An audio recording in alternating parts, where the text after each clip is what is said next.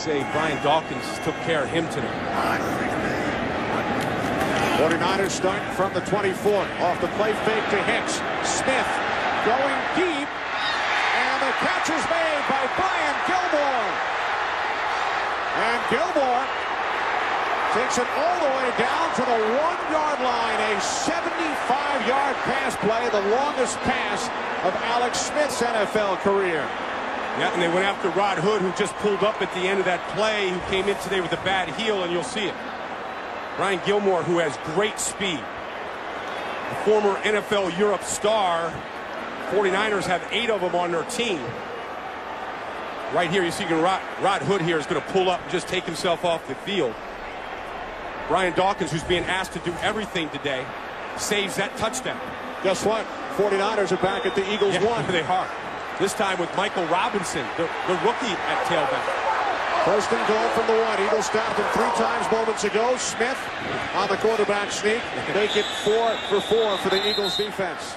I remember a time when Reggie White and Seth Joyner and Clyde Simmons were playing the Arizona Cardinals at Vet Stadium, and I think they stopped them 8 times at the 1-yard line.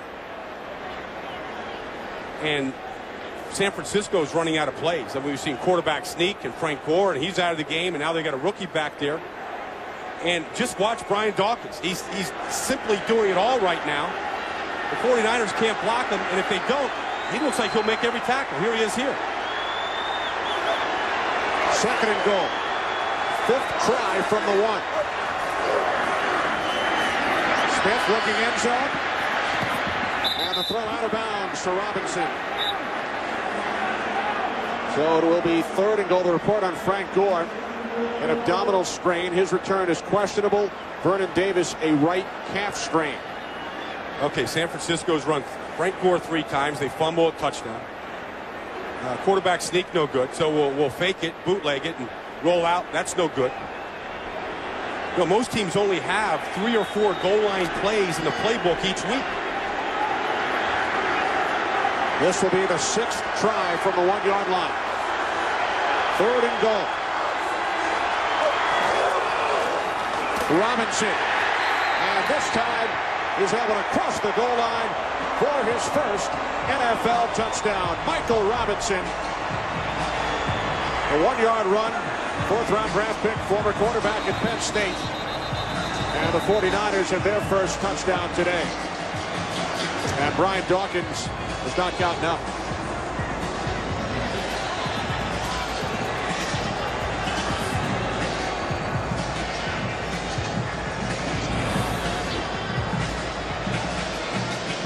Dawkins trying to make another play at the goal line.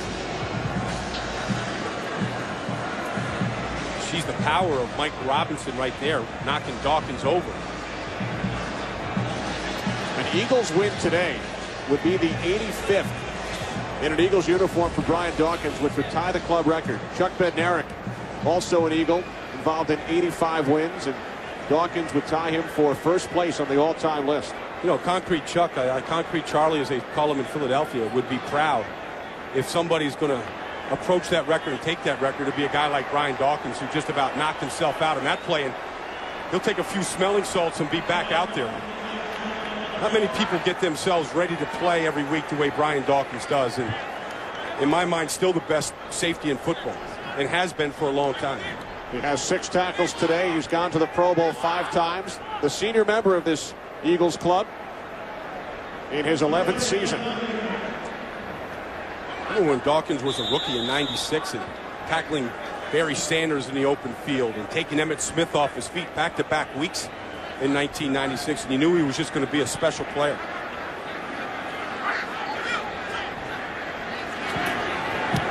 Joe Nedney adding the extra point.